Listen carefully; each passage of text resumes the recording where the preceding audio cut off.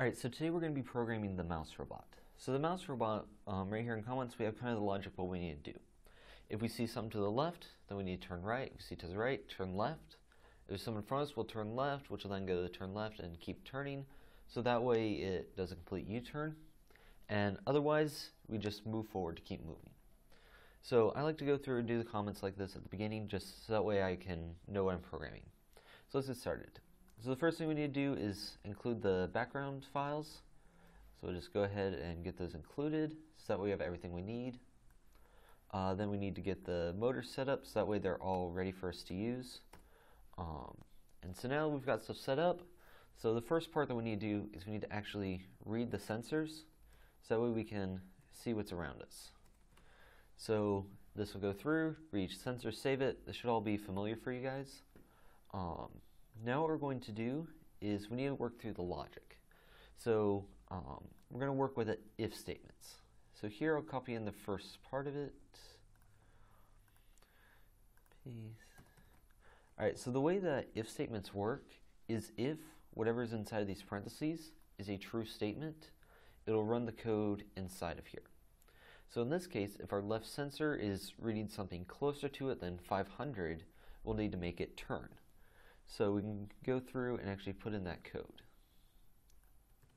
So we'll run the motors and we'll have it turn.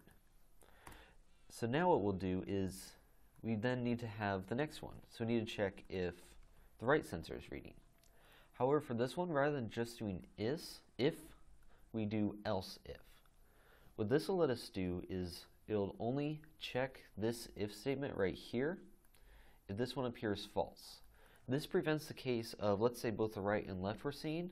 Rather than having the robot do this, see the left, then see the right, and it'll do kind of this jiggle back and forth, this will make it so it only does one direction each time, so that way we don't have to worry about the robot doing stuff that we don't want it to do.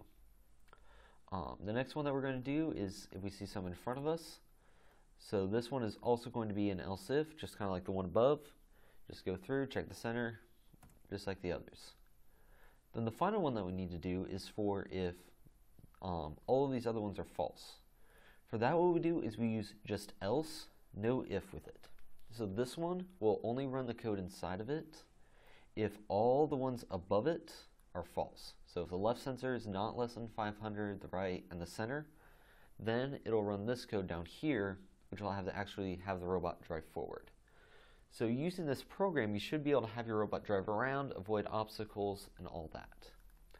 You may need to adjust the speeds, so that way it actually drives straight or makes a left turn how you want to do it. Because sometimes your motors don't run at the exact same speeds. So yeah, this code should work. Hope you guys learned something.